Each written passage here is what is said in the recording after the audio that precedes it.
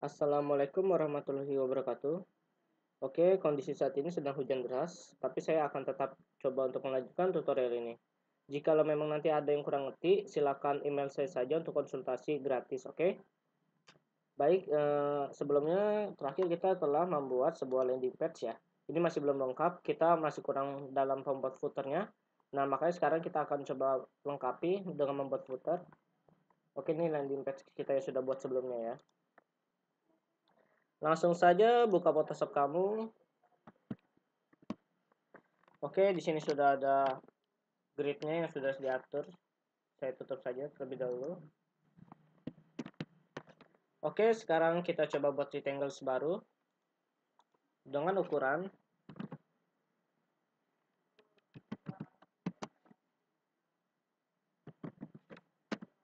1368 dikali 150.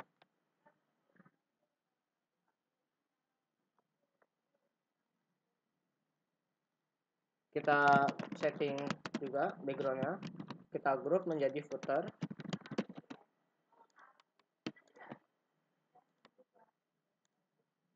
Oke, baik, kita lanjut. Kita ubah warnanya menjadi green. Di sini kamu bisa tambahkan nama toko kamu biar terlihat lebih panjang, misalnya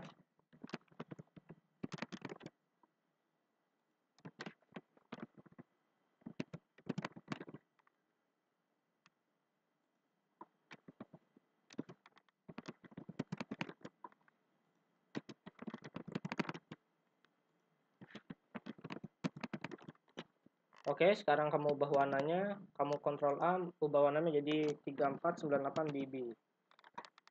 Warna biru. Nah, seperti itu.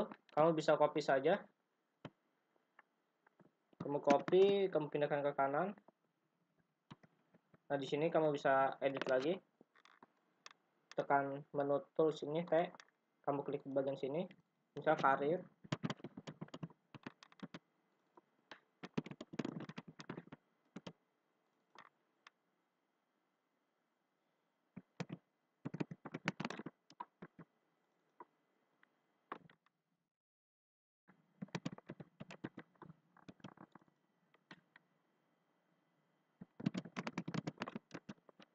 Nah, kamu bisa copy lagi ya. Hingga banyak sesuai kebutuhan kamu. Duplikat. Nah, jadi seperti ini. Nah, ini bisa kamu edit nanti sesuai kebutuhan kamu ya. Ini adalah footer kamu. Seperti ini. Oke, sekarang kita akan merapikannya terlebih dahulu. Jadi pada bagian sini, kita pertama backgroundnya kita select, lalu kita Ctrl T. Ini kan terlalu tinggi ya, bisa kita kecilkan untuk footer kecil kita. Kita akan membuat footer kecil kita. Ini kan terlalu tinggi, kita kecilkan, sisakan seginilah. Oke. Setelah itu kamu duplikat, misalnya background small footer.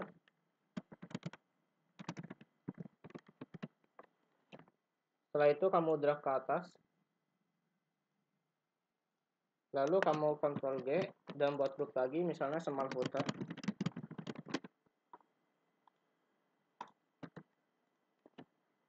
Nah, ini kamu pindahkan ke bawah menggunakan shift dan pelan-pelan.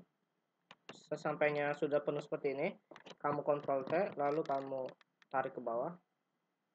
Nah, seperti itu. Lalu ubah warnanya menjadi lebih gelap lagi. Nah, oke.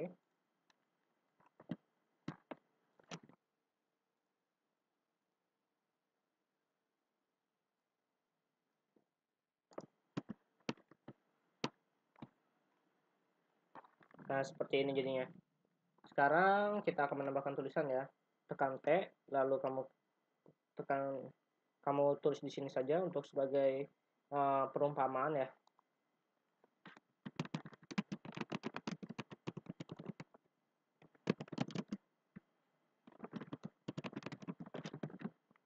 Nah, seperti itu. Kamu ganti menjadi putih. Checklist lalu pindahkan ke bawah. Zoom ya. Nah, bisa kamu ubah tulisannya menjadi 16. ini. Setelah itu kamu pilih dua layar ini menggunakan kontrol, lalu kita ketengahkan. Nah, oke, seperti ini.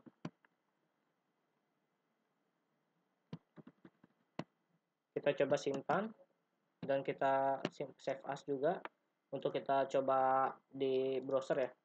Kita jadi PNG. Oke.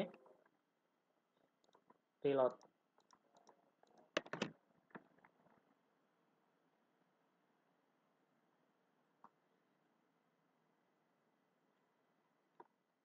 Oke, halaman landing page kamu sudah dibuat. Nanti kita akan buat halaman lainnya ya. Semoga bisa dipahami. Kalau ada pertanyaan silahkan tanya aja email saya. Oke, wassalamualaikum warahmatullahi wabarakatuh.